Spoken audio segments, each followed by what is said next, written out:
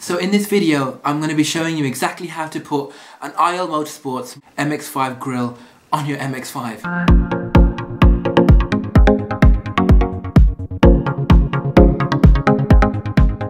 So my stainless steel grille has arrived finally this week, and just opening up the packaging, you get a set of instructions and the grille itself. You have a rubber strip along the bottom side so it doesn't cause any damage to the paintwork.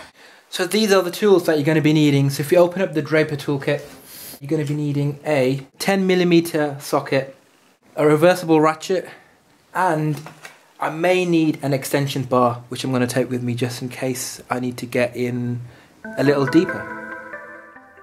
So firstly, go ahead and undo the wrapping from your new grille. Next, also place a rubber strip along the bottom edge, and then go ahead and locate the two 10mm bolts either side of your front intake mouth. Now these will be located more specifically at the two top corners.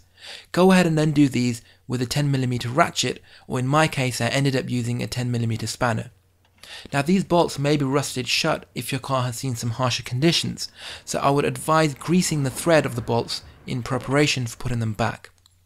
Next, go ahead and offer up the grille to the car, making sure that the rubber seal is nice and flush along the underside of the intake mouth. Once you're happy with the fitment, go ahead and tighten up those 10mm bolts, and that's the job complete.